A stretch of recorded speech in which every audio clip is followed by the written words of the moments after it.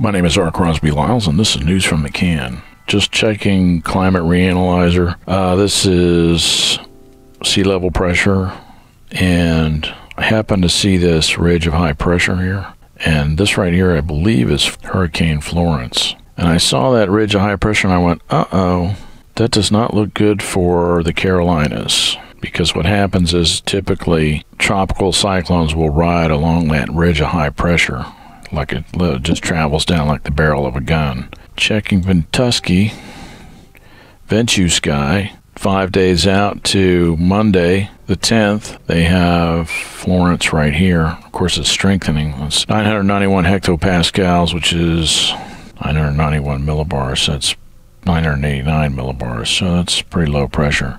But they have it here, and some really interesting squirrely stuff. If you go further out, and which is 7 days, 8 days out, and it's raking the coast, which is not necessarily a stretch.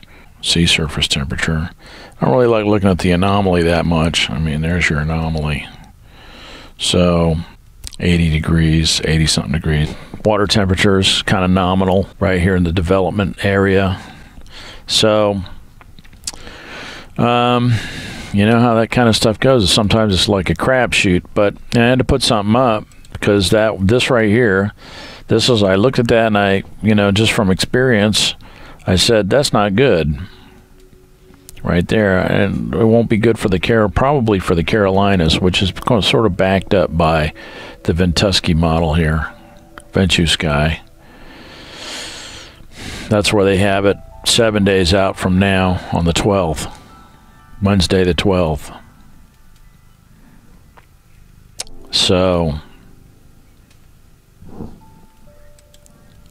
and that's all I got. I'm not a meteorologist. You always want to check with your favorite meteorologist. And but I'm just saying, if I was living in the Carolinas, I'd be keeping an eye on this one.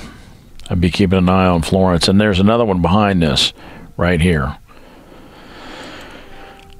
And as you go along, it sort of tracks low down, which is that's a nominal sort of, that's a typical kind of behavior. When you see twin storms like that, one will be high and one will be sort of low. And the lower one, a lot of times will have a flatter trajectory, sort of more of a westerly trajectory. Seems like. So there, this is a model. A model is not reality, it's a model. So this is nothing carved in stone. This has this little disturbance here impacting Puerto Rico. But this is a model. It's not reality, it's a model, and that's 10 days out. But this Florence, they've got Florence turning into a major hurricane, which is backed up by the hurricane by NOAA. NOAA says it's going to turn into a major hurricane, and with looking at those pressures, both the high and the low, that seems pretty reasonable. And then they've got this storm just raking the eastern seaboard, which would not be good. So, but who knows? It's a crapshoot. It's always, just a good idea to keep an eye on these things. But I'm just throwing that out there, just to sort of keep my toe in the water.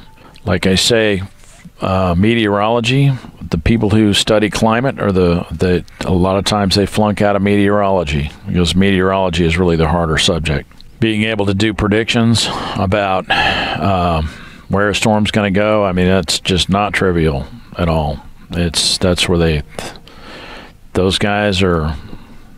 Men and women are, they're the real deal.